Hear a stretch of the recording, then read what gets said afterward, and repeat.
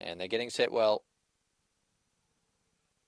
Just about ready here, race number 5 at Mount Gambier, the Winter Classic Mixed Series Heat. They're all set and away now. Good line. Frodo Baggins was a bit tardy, wanted to shift up the track, and Glenville Rose got the fly. It's 6 clear going into the first turn from a wall of runners. Frodo Baggins going to second. Further back was Midnight Daisy, being followed by Smoky River, Proud Fernando, and Compton Lucy is last. Glenville Rose coming back to them off the back. Frodo Baggins is closing in, and shortly afterwards moved up and has taken the lead on the turn. Proud Fernando running on.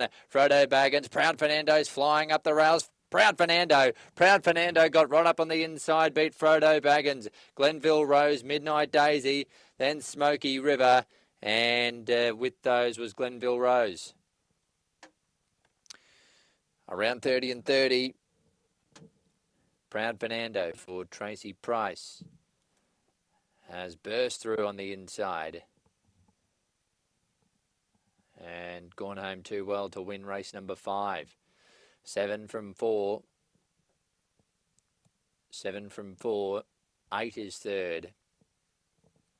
And 5 got fourth. 7, 4, 8, 5, 30 and 37 after the running of race number 5 at Mount Gambier. The winner is by Fernando Bale out of Who's Doing What, trained by Tracy Price, raced by K. Price, A. Haynes, P. Haynes. And that was a good strong win, railing through on the fence.